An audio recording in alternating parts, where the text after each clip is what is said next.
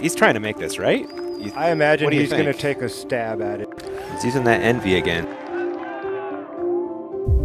When I reached into my bag with my last chance at a world's title, I grabbed my envy, and the whole disc golf world went silent. They knew I was going to go for it. They knew I had a chance, and I knew I could trust the envy with the greatest throw in disc golf history.